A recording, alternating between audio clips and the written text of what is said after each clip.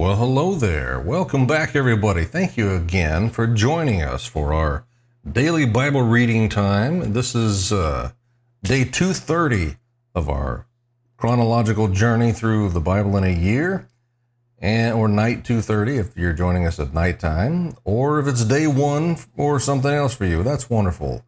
Thank you for joining us, because any day is a great day to start reading God's Word. And for this time, we're going to be in the book of Jeremiah. We're going to cover chapters 38 to 40, and then we're going to pick up a couple of Psalms also, Psalm 74 and Psalm 79. So with all that, if you're ready to go, let's begin. Jeremiah thrown into a cistern, chapter 38. Now Shephatiah, son of Matan, Gedaliah, son of Pashhur, Yukal, son of Shlemiah, and Pashhur, son of Malchiah, heard the words Jeremiah was speaking to all the people. This is what the Lord says: whoever stays in this city will die by the sword, famine, and plague. But whoever surrenders to the Kasdim will live. He will retain his life like the spoils of war and will live.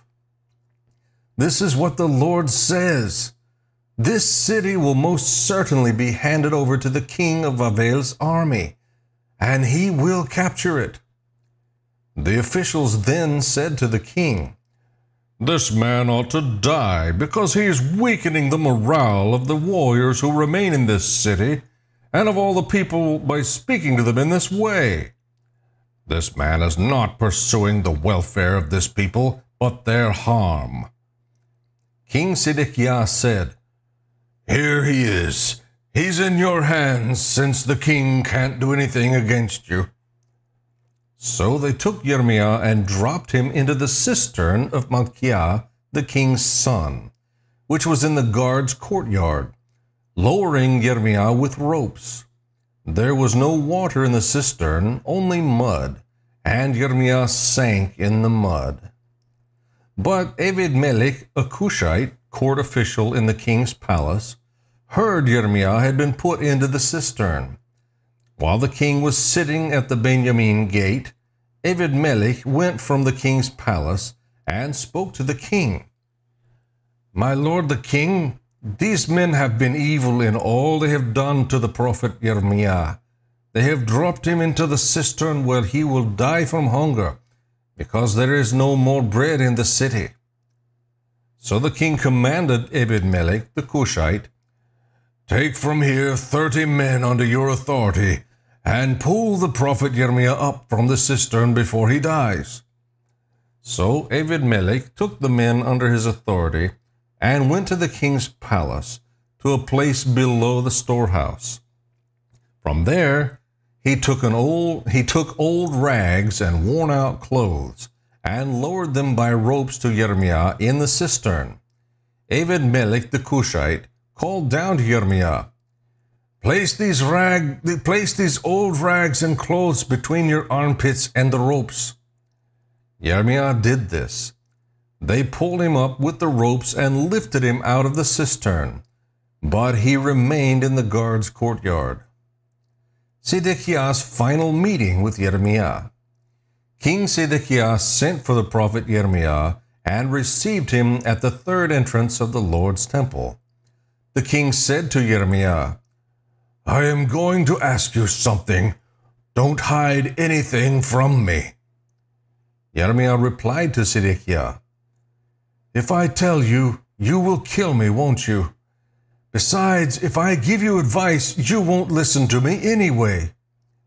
King Zedekiah swore to Jeremiah in private, "As the Lord lives, who has given us this life, I will not kill you or hand you over to these men who intend to take your life."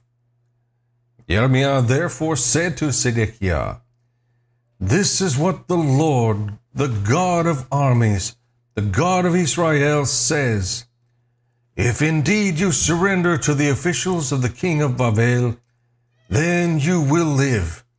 This city will not be burned, and you and your household will survive. But if you will not surrender to the officials of the king of Babel, then this city will be handed over to the Kasdim. They will burn it, and you yourself will not escape from them." But King Zedekiah said to Jeremiah, "I am worried about the Judeans who have defected to the Kasdim. They may hand me over to the Judeans to abuse me." "They will not hand you over," Jeremiah replied. "Obey the Lord in what I'm telling you, so it may go well for you and you can live. But if you refuse to surrender, this is the verdict that the Lord has shown to me. All the women who remain in the palace of Judah's king will be brought out to the officials of the king of Babel and will say to you, 'Your trusted friends misled you and overcame you. Your feet sank into the mire and they deserted you.' All your wives and children will be brought out to the Kasdim. You yourself will not escape from them, for you will be seized by the king of Babel, and this city will burn." Then Zedekiah warned Jeremiah, "Don't let anyone know about this conversation, or you will die. The officials may hear that I have spoken with you and come and demand of you, 'Tell us what you said to the king. Don't hide anything from us, and we won't kill you. Also, what did the king say to you?' If they do, tell them, 'I was bringing before the king my petition, that he not return me to the house of Jonathan to die there.'" All the officials did come to Jeremiah, and they questioned him. He reported the exact words to them the king had commanded, and they quit speaking with him because the conversation had not been overheard. Jeremiah remained in the guard's courtyard until the day Jerusalem was captured, and he was there when it happened. The fall of Jerusalem to Babel, chapter 39. In the 9th year of King Zedekiah of Judah, in the 10th month, King Nebuchadnezzar of Babel advanced against Jerusalem with his entire army and laid siege to it. In the 4th month of Zedekiah's 11th year, on the 9th day of the month, the city was broken into. All the officials of the king of Babel entered and sat at the middle gate. Nergal-Sharezer, Samgar, Nebuzaradan, the chief of staff, Nergal-Sharezer, the chief soothsayer, and all the rest of the officials of Babel's king. When King Zedekiah of Judah and all the fighting men saw them, they fled. They left the city at night by way of the king's garden through the city gate between the two walls. They left along the route to Arabah. However, the Kasdim army pursued them and overtook Zedekiah in the plains of Jericho. They arrested him and brought him up to Nebuchadnezzar, Babel's king, at Riblah in the land of Hamath. The king passed sentence on him there. At Riblah, the king of Babel slaughtered Zedekiah's sons before his eyes, and he also slaughtered all Judah's nobles. Then he blinded Zedekiah and put him in bronze chains to take him to Babel.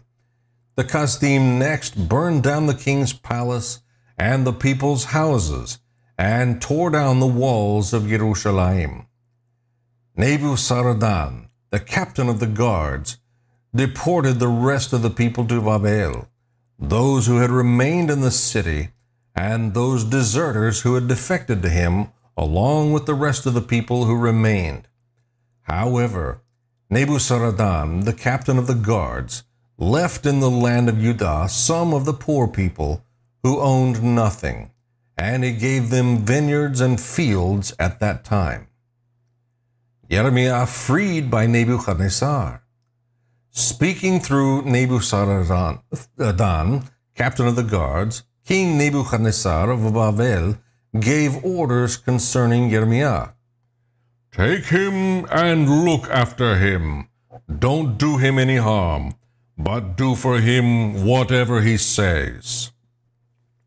Nebuzaradan, captain of the guards, Nebuchadnezzar, the chief of staff, Nergal-Sharezer, the chief soothsayer, and all the captains of Babel's king, had Yirmiah brought from the guard's courtyard, and turned him over to Gedaliah, son of Ahikam, son of Shaphan, to take him home. So he settled among his own people. Now the word of the Lord had come to Yirmiah when he was confined in the guard's courtyard. Go tell David-Melech the Cushite, this is what the Lord of armies, the God of Israel, says. I am about to fulfill my words for disaster and not for good against this city. They will take place before your eyes on that day, but I will rescue you on that day. This is the Lord's declaration, and you will not be handed over to the men you dread. Indeed, I will certainly deliver you so that you do not fall by the sword. Because you have trusted in me, you will retain your life like the spoils of war. This is the Lord's declaration. Yirmiah stays in Judah, chapter 40. This is the word that came to Yirmiah from the Lord after Nebuzaradan, captain of the guards, released him at Ramah. When he found him, he was bound in chains with all the exiles of Jerusalem and Judah, who were being exiled to Babel. The captain of the guards took Yirmiah and said to him, The Lord your God decreed this disaster on this place, and the Lord has fulfilled it. He has done just what he decreed. Because you people have sinned against the Lord and have not obeyed him, this thing has happened. Now pay attention. Today I am setting you free from the chains that were on your hands.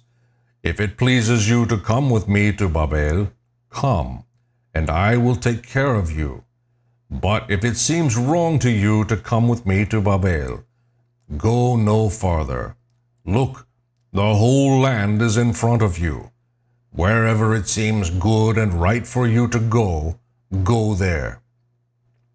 When Yirmiah had not yet turned to go, Nebuzaradan said to him, Return to Gedaliah, son of Ahikam, son of Shaphan, whom the king of Babel has appointed over the cities of Judah, and stay with him among the people, or go wherever it seems right for you to go. So the captain of the guards gave him a ration and a gift, and released him. Yirmiah therefore went to Gedaliah, son of Ahikam, at Mitzpah, and he stayed with him among the people who remained in the land. Gedaliah advises peace. All the commanders of the armies that were in the countryside, they and their men, heard that the king of Babel had appointed Gedaliah, son of Ahikam, over the land. He had been put in charge of the men, women, and children from among the poorest of the land, who had not been deported to Babel. So they came to Gedaliah at Mitzpah. The commanders included Ishmael, son of Nethaniah, Yochanan and Jonathan, the sons of Kareah, Seraiah, son of Tanhumet, the sons of Ephai, the Netophathite, and Yesaniah, son of the Mahakathite, they and their men. Gedaliah, son of Ahikam, son of Shaphan, swore an oath to them and their men, assuring them, Don't be afraid to serve the Kasdim. Live in the land and serve the king of Babel, and it will go well for you. As for me, I am going to live in Mitzpah to represent you before the Kasdim who come to us. As for you, gather wine, summer fruit, and oil. Place them in your storage jars and live in the cities you have captured. When all the Judeans in Moab and among the Ammonites and in Edom and in all the other lands also heard that the king of Babel had left a remnant in Judah and had appointed Gedaliah son of Ahikam, son of Shaphan, over them, they all returned from all the places where they had been banished, and came to the land of Judah, to Gedaliah at Mitzpah, and harvested a great amount of wine and summer fruit. Meanwhile, Johanan son of Kareah, and all the commanders of the armies in the countryside came to Gedaliah at Mitzpah, and warned him, Don't you realize that Baalis, king of the Ammonites, has sent Ishmael son of Netaniah to kill you? But Gedaliah son of Ahikam would not believe them. Then Johanan son of Kareah suggested to Gedaliah in private at Mitzpah, Let me go kill Ishmael son of Netaniah. No one will know it. Why should he kill you and allow all of Judah that is gathered around you to scatter, and the remnant of Judah to perish? But Gedaliah son of Ahikam responded to Johanan son of Kareah, Don't do that. What you're saying about Ishmael is a lie. And now let's jump over to the Psalms, and we'll capture two of them. Psalm 74 first. Prayer for Israel, a maskil of Asaph. Why have you rejected us forever, God? Why does your anger burn against the sheep of your pasture? Remember your congregation, which you purchased long ago and redeemed as the tribe for your own possession. Remember Mount Sion, where you dwell. Make your way to the perpetual ruins, to all that the enemy has destroyed in the sanctuary.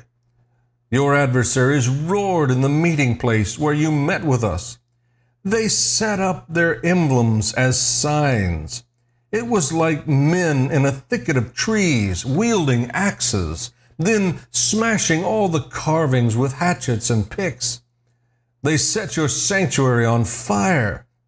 They utterly desecrated the dwelling place of your name. They said in their hearts, Let's oppress them relentlessly. They burned every place throughout the land where God met with us. There are no signs for us to see. There is no longer a prophet, and none of us knows how long this will last. God, how long will the enemy mock? Will the foe insult your name forever? Why do you hold back your hand? Stretch out your right hand and destroy them. God, my King, is from ancient times, performing saving acts on the earth. You divided the sea with your strength. You smashed the heads of the sea monsters in the water. You crushed the heads of Leviathan. You fed him to the creatures of the desert. You opened up springs and streams. You dried up ever-flowing rivers. The day is yours, also the night. You established the moon and the sun. You set all the boundaries of the earth. You made summer and winter.